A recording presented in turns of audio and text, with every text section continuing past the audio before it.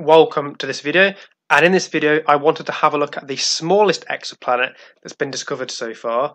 And it's fairly unusual in the sense that it orbits a white dwarf star, which is quite unusual, and the planet itself is unusual, and the mechanism as to what put it there is also unusual. It's quite an interesting system, this, and I wanted to go through that and just show how it was discovered as well.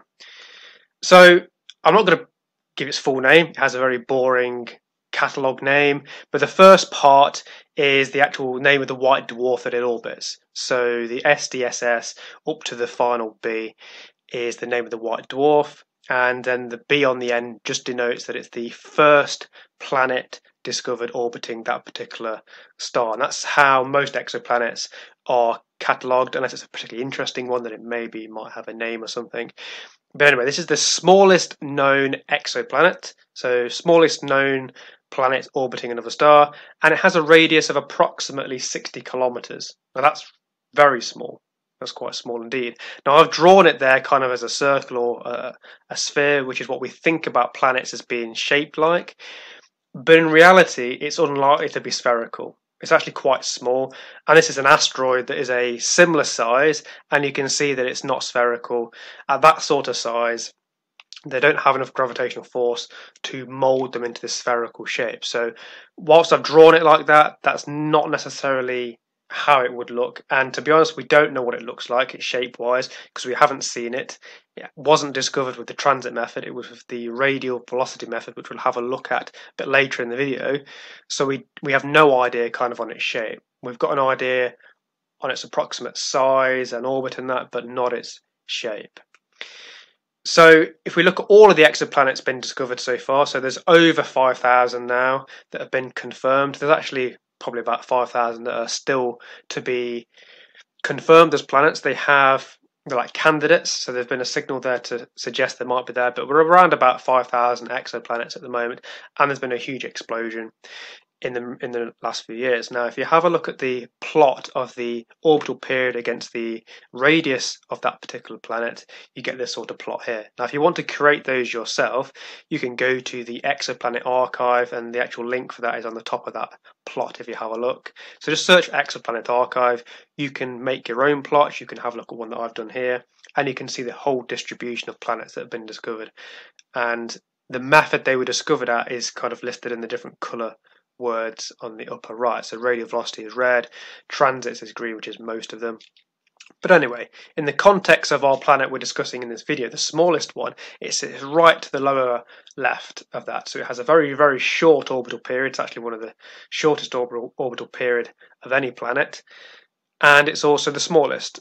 So it's very close to its star, very small. Its orbital period is actually just over 2 hours. So that's a very, very short orbital period when you consider, hours is a year, and a lot of the other planets are at least on the order of days. So this one is a very short orbital period, which means it's very close to its star. Now, the actual planet itself orbits within a debris disk. So there's a disk of material. Think of it a bit like an asteroid belt, but it's a bit denser, really. It's a bit more of a disk-like structure, and that's orbiting this white dwarf star, and the planet is kind of on the inner edge of that. Now here it's kind of referred to as a planetesimal because it's not really a planet. It's too small to be actually classified properly as a planet. So if you have a look at one of my other videos where we look at the definition of a planet, it doesn't have that spherical shape. It's too small. So it would typically be classified as a planetesimal, which you can see in the diagram here from the original paper that was published. And it's very close to its star. So its semi-major axis, which is basically the radius of the orbit around the star, is 3/4 the radius of the sun. So that puts it in context of the sun as to how close it would be if we put it in our own solar system. So on this diagram here, the WD is the white dwarf in the center, the planetesimal is the planet orbiting around, and then that disk-like structure is the disk that it sits in, of that material that's orbiting the white dwarf as well. So to put it in context of our system, it would have an orbit inside the sun. So a very, very short orbital period, and it's about 3/4 the radius of the sun. So that just gives you a visual representation, really. as to the orbit of this particular planetesimal exoplanet. Now, it was discovered with the radial velocity technique. Now, this is where you look at the light coming from the star, and when it's been redshifted or blue shifted, it's moving away or towards us. So when it moves away from us, the light is redshifted, so the wavelength of the light is slightly stretched, which makes it redder.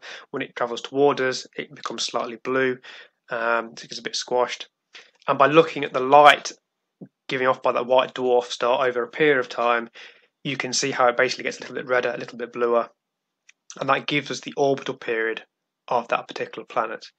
Because we may think of planets orbiting stars, but actually they both orbit a common centre of mass between the two. So it means that the actual star is orbiting a common centre of mass, or the barycenter of the system. So if we measure the star, we can detect the planet. And this was the method used to detect this particular planet.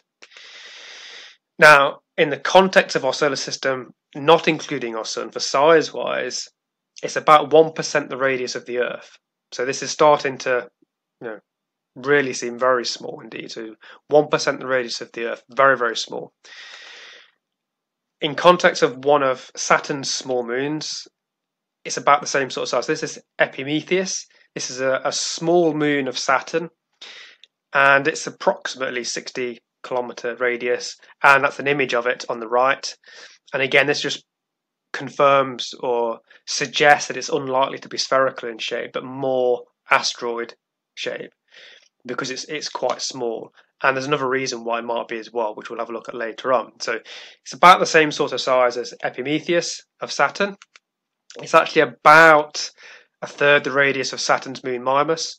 Now, this is a mid-sized moon of Saturn, and it's responsible for creating the Cassini division in the middle of the rings due to an orbital resonance. So this is still a fairly reasonably small moon, and this is bigger, and much bigger actually. And you can see the Cassini division in your back garden if you've got a fairly modest sized telescope, and that is caused by this particular moon due to orbital resonances, which I discuss in other videos.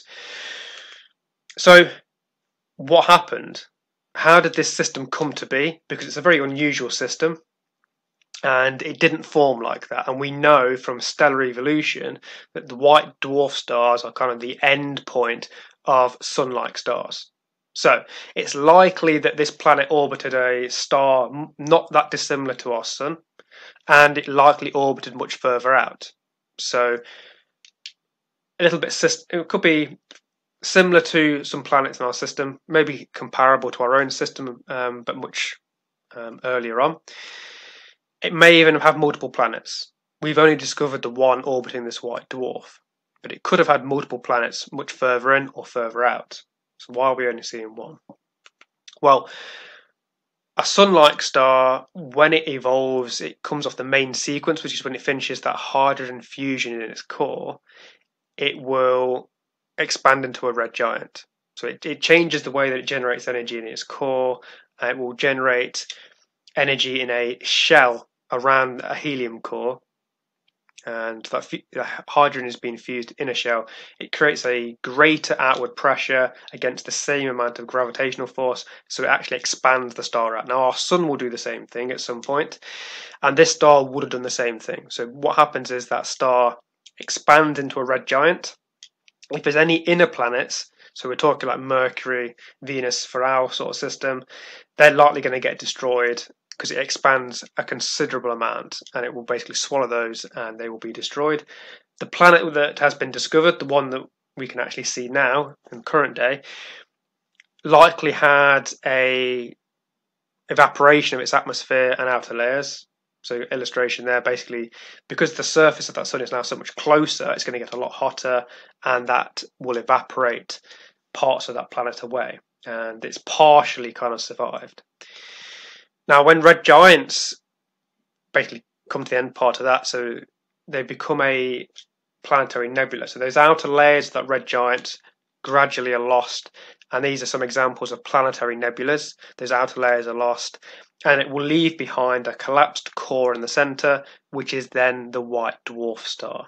So you get this hot central core, which would have been the core of the star, but it's now It's not undergoing any fusion in its core, but it still remains very hot, and it's collapsed because there's no outward pressure to hold it up, and it collapses due to electron degeneracy. So that's what leaves us our white dwarf in the center, and then these outer layers kind of dissipate. But if you have to think about a planetary system, these planetary nebulas are obviously significantly sized because we can see them quite well, whereas we can't really image stars that are very far away. So these planetary systems would have been orbiting in all this material. Now what this can do is, when the star expands to red giant phase, loses its outer layers, it can cause a disturbance of the planets. So even if they're not completely destroyed, they're a bit further out, it can dynamically alter the system, so it can destabilize them a little bit. Some planets can undergo orbital decay, so maybe the planet in question we've discovered was further out. During this particular phase, it has had an orbital decay and it's moved inwards. So it's gone inwards to the location that we can see now. Now at this part here, planets will either survive, so like the one we can see, or they get torn apart by strong tide and they fall onto the white dwarf star. Now we have actually discovered that happening.